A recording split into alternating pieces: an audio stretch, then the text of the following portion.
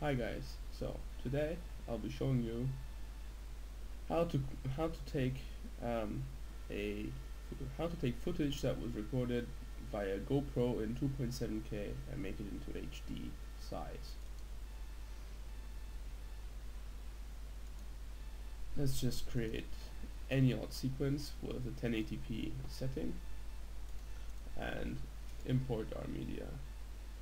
I'm going to take a short clip that has been recorded from a car that is that, as you can see, is 2.7K basically, so 2700 by 1563 36.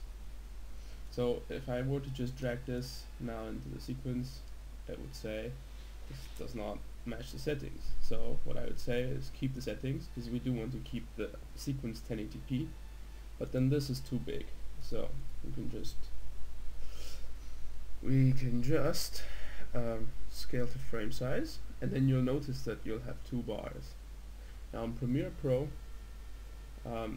the easy trick is just to double click on the source file and just enlarge it until you do not see the bars, and that is it.